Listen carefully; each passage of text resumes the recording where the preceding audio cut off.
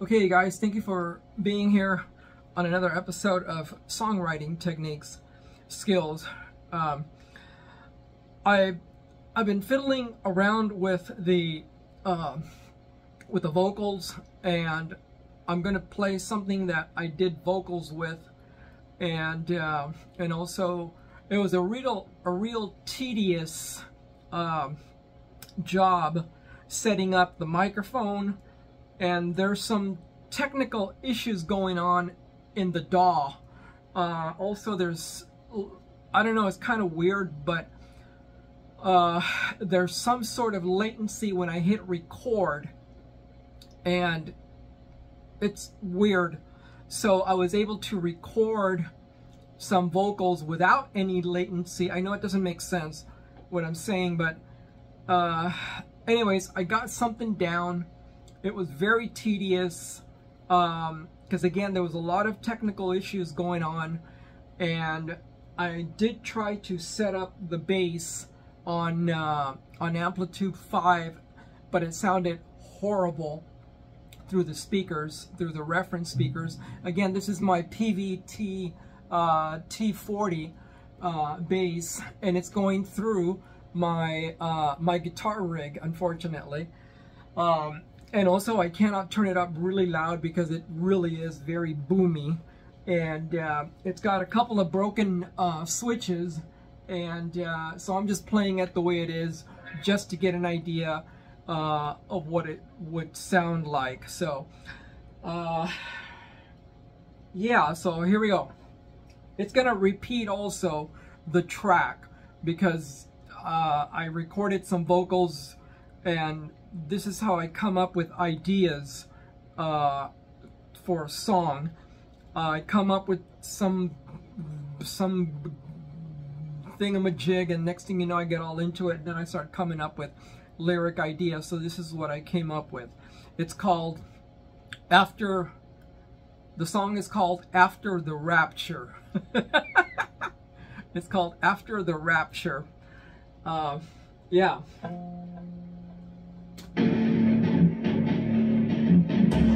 Take them all into the fire. Take them all into the fire.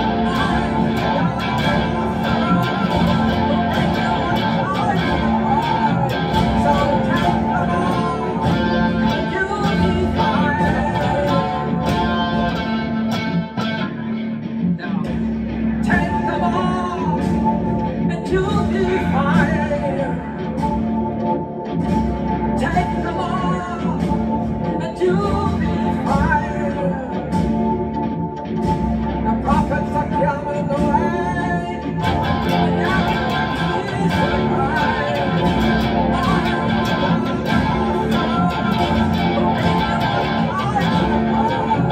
So take them all into the fire.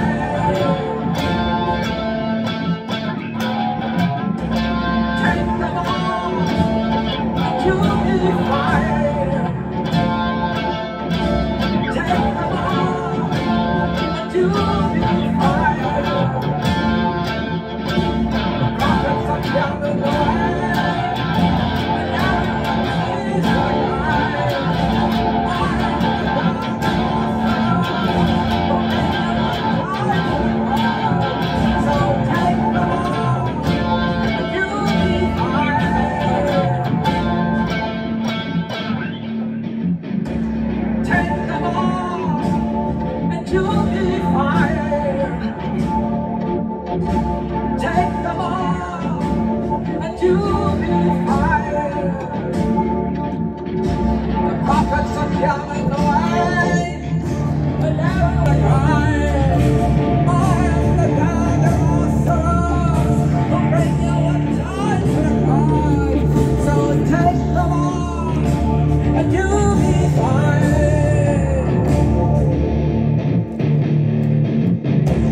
Take them all, and you'll be fine. Take them all, and you'll be fine. The prophets are killing the way, and everyone sees the cry. I am the God of all sorrows, who bring you a time to the cry.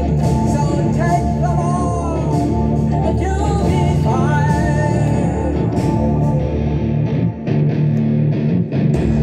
Take them all, and you'll be fine.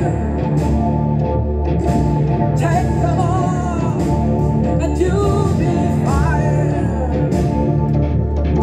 The prophets are killing the way, and everyone sees the cry. I am the God of all sorrows, who bring you a time to the cry. So take them all, and you'll be fine.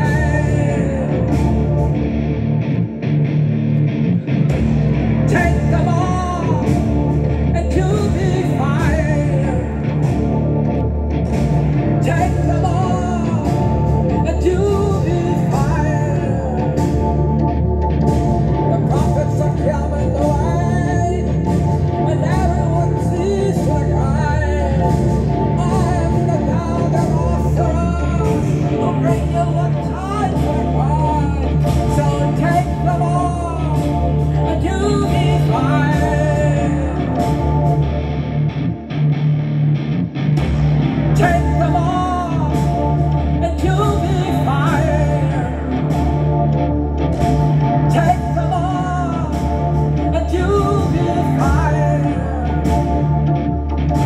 The prophets are killing the way, and everyone sees the cry.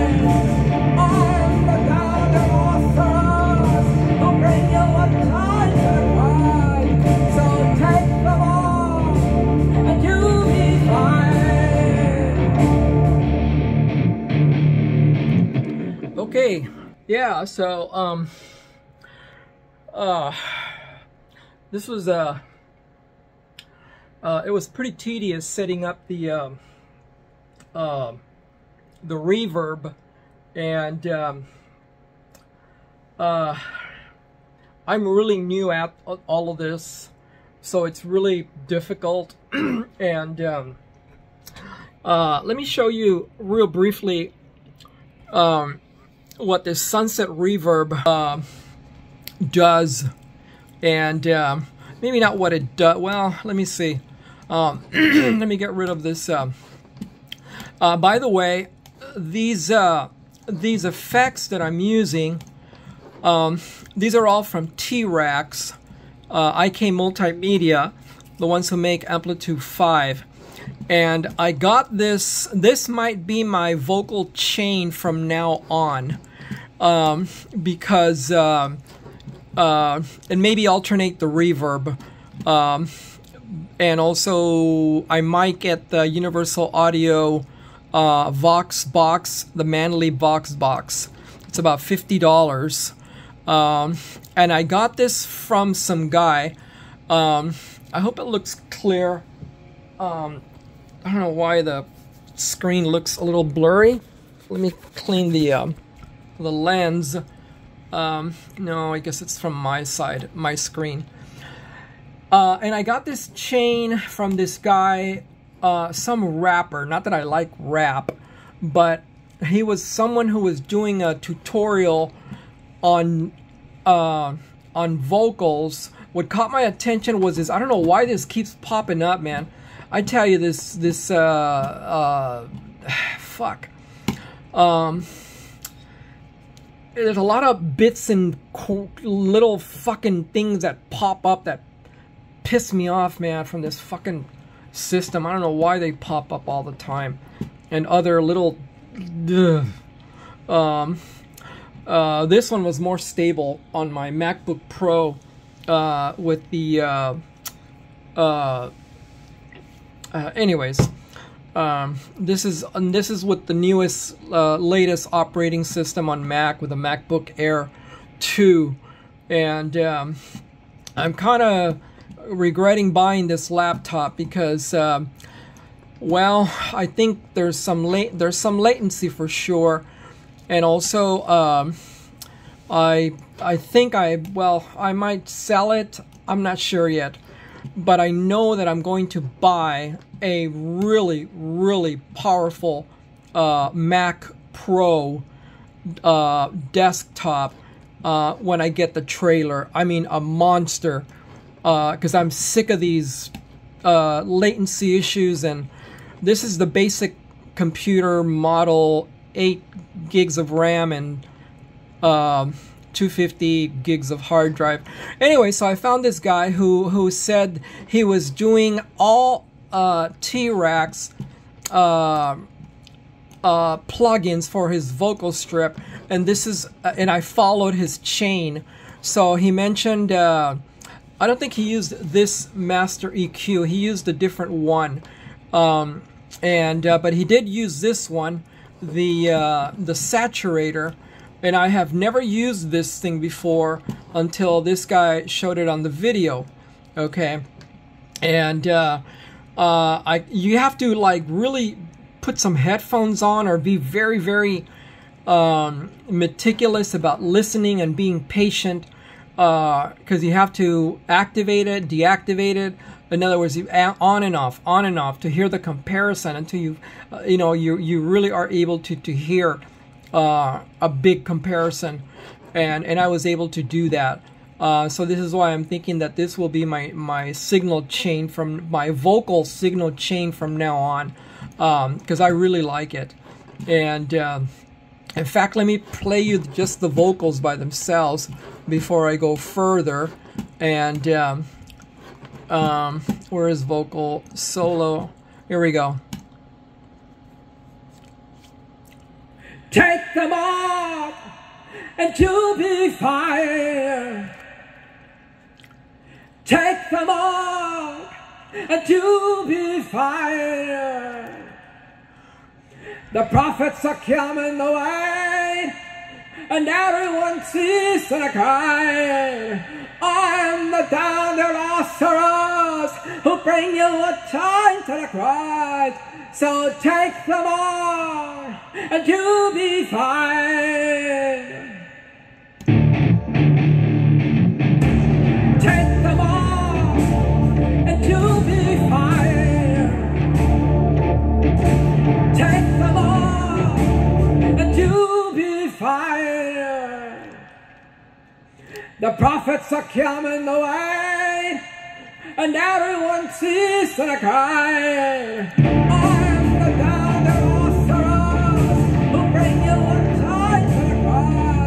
So take them all and you'll be fine. Also, I had to I had to create a stack. Take them all. I had to create a stack on all the keyboards to see if the latency would go away, and unfortunately, it did not.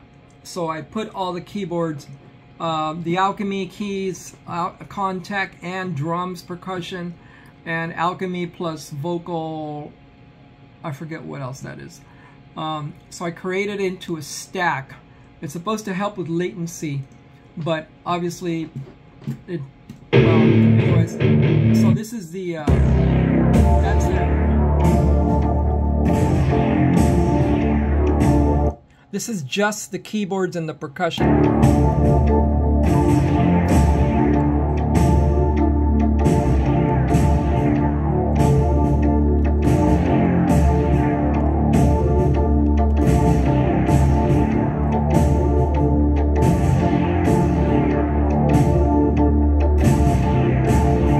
And then here's the guitar.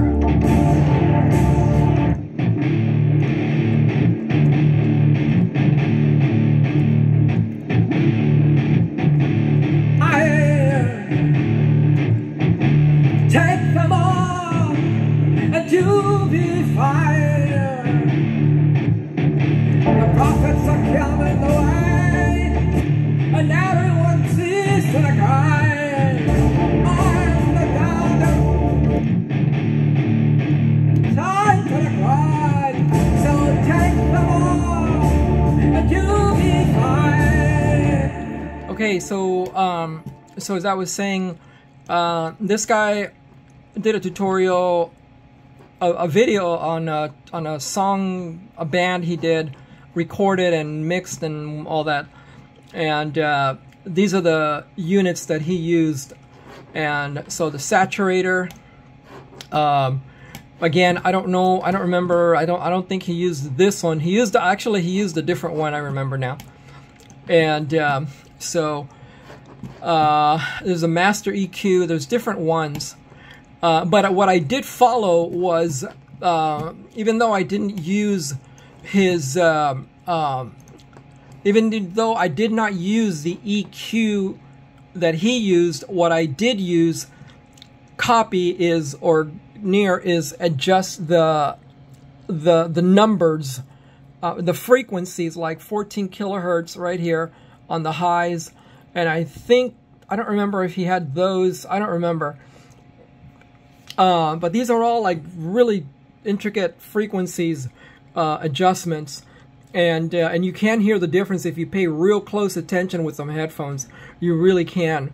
I did follow his number frequency on low, mids, and highs, and I was playing with the shelving also, and this guy here. And again, you got to hear some headphones to really hear what they do. But it's really, really neat how you can set up, how you can adjust frequencies. And I mean, yeah, eventually I'll start learning the frequency numbers, and you know, anyways, here's another one, the stealth limiter. This one I was about to throw away, meaning delete it from the track, because it sounded horrible. And I said, how come on his it sounds really neat though? Well, when you start playing with these buttons, then you know what the hell they're doing. So I was able to get this thing to sound right. Well, you heard it. But also, I'm not exactly sure what it does, but but I know it sounds real cool once I got it to work, and once I started fiddling with these volume level adjustment levels. And then I didn't realize, I didn't know that it can combine really interesting with this reverb. And when you adjust the right here, the frequencies, you can even hear the wet of the reverb affect it, affect the reverb. So it was really, really interesting playing with all this stuff. For example, if you adjust, when I adjusted the highs, it would reduce some of the reverberation. I could either increase it or leave it where it was. You got to find the right balance according to your ear, you know. And I have never used this thing with the reverb level wet this low. Never. And I'm finding ways to learn this thing. Really, really neat stuff. But when you blend them with this guy, then you even hear more. I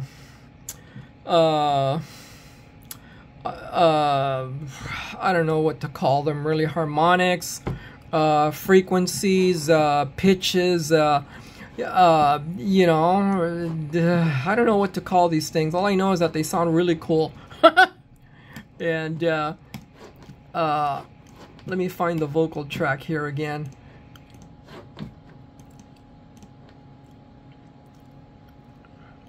Take them off and you'll be fine. Take them off and you'll be fine.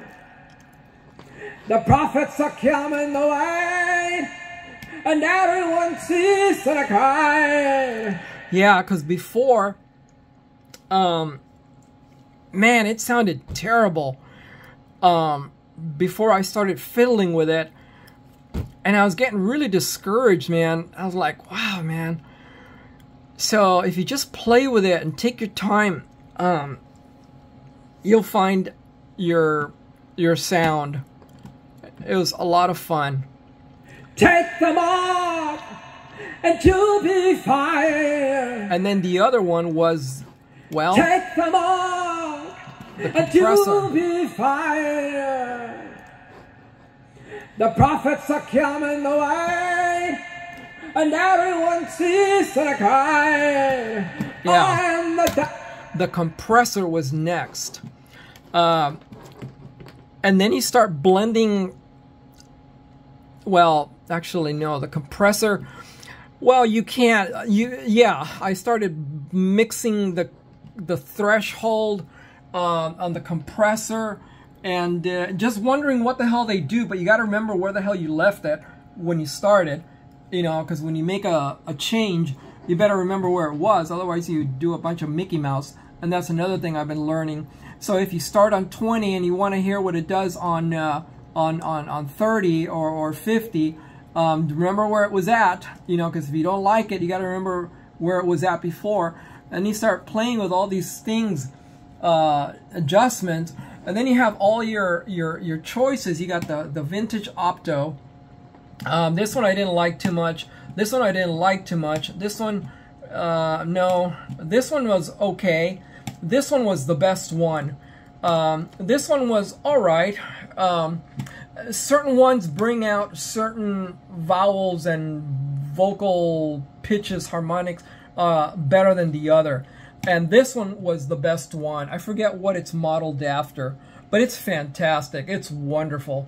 And so yeah, when you start blending in all three, you know, the sunset reverb and the low frequencies and all that stuff, and then you got this guy too, man, you've got a nice system. And of course the final one is the EQ. I think probably the EQ should be the last one to adjust.